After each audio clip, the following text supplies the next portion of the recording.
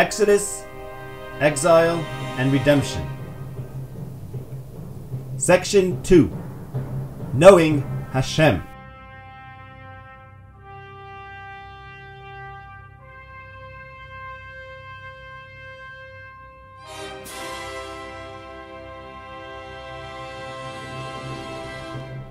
Chapter 11. The development of Yaakov's character. To understand Yaakov's character, we might focus on the description of it provided explicitly in the verse.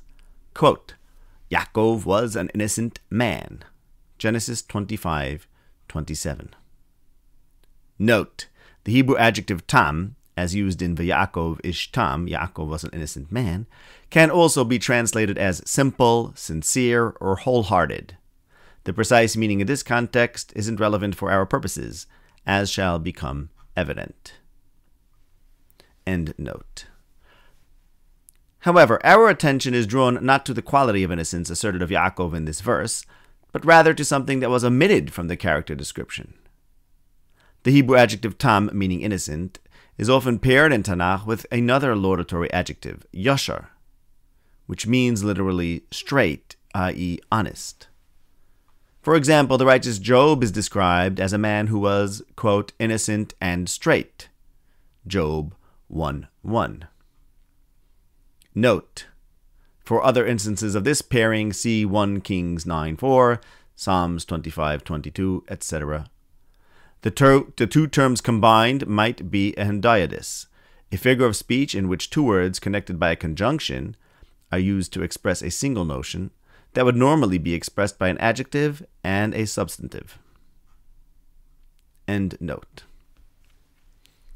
The elision of this adjective in the description of Yaakov's youthful character suggests that, although he was tam, he was not yet yashar. His honesty wasn't developed. This impression gains further confirmation from the tzaddik's name change from Yaakov to Yisrael and Yeshurun.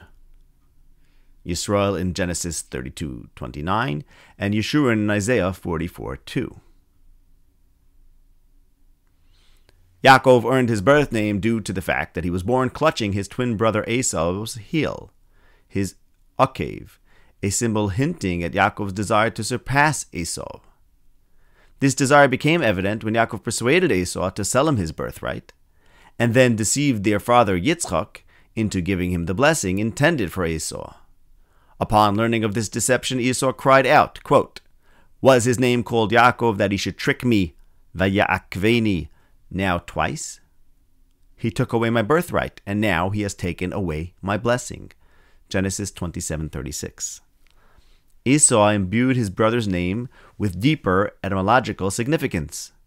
He transformed Yaakov into a verb derived from akov, meaning crooked. In Esau's view, Yaakov was a trickster, embodying the crookedness symbolized by the heel he clutched at birth. The change of Yaakov's name to Yisrael and Yeshurun responds to this derogatory connotation. Yisrael and Yeshurun both contain the letters of the word yashar, straight, which is the opposite of akov, crooked. His name change indicates a positive development in his character, in line with the promise of the prophecy, quote, the crooked shall be made straight. Isaiah 40:4. Note, Yaakov lemishar. See Nachmanides' commentary on the Torah, Deuteronomy 2:10. They alter the name Yaakov, which has a connotation of trickery or crookedness, and call it Yeshurun, as in innocent and straight.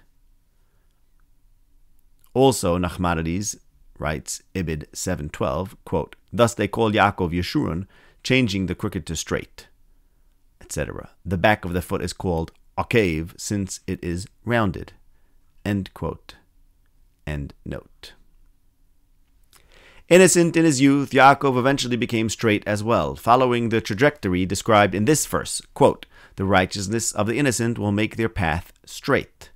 Proverbs 11:5. Innocence leads to straight ways. Eventually, Yaakov developed into a straight character, but until then, he acted with some deceit. First in his dealings with Esau, and then in his dealings with Laban. Yaakov, using a clever and guileful stratagem, enriched himself at Laban's expense. See Genesis 30, 28-43. Because of this character flaw, the prophets criticize Yaakov. In fact, they utilize his persona as an archetypical cheat in their admonitions to his descendants, the people of Israel.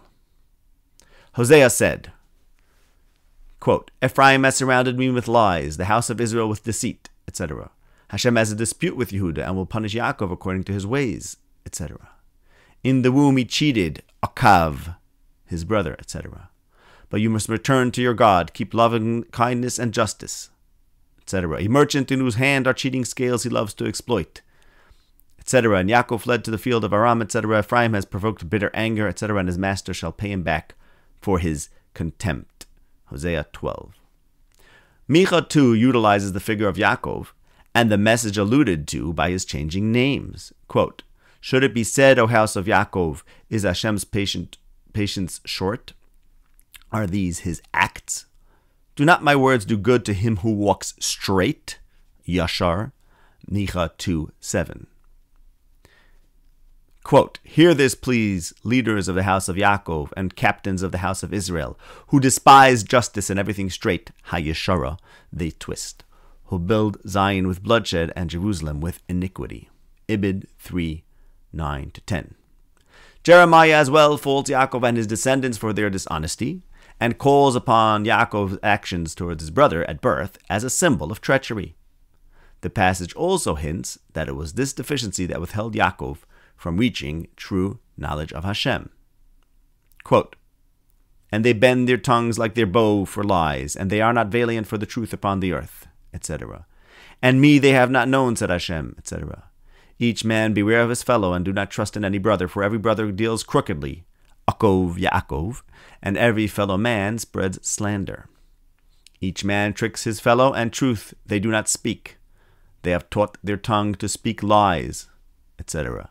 Your dwelling is in the midst of deceit. In deceit they refuse to know me, said Hashem, etc. They speak deceit. With his mouth man speaks peace to his fellow, and inwardly lays an ambush for him, etc. The wise man should not boast in his wisdom, etc. The one who boasts should boast in this, that he understands and knows me. For I am Hashem, who acts with kindness, justice, and righteousness in the land. Jeremiah 9:2-23. The knowledge proffered to mankind with the divine offer of I am Hashem is withheld from the brother who deals crookedly, as Yaakov dealt with his own brother Esau.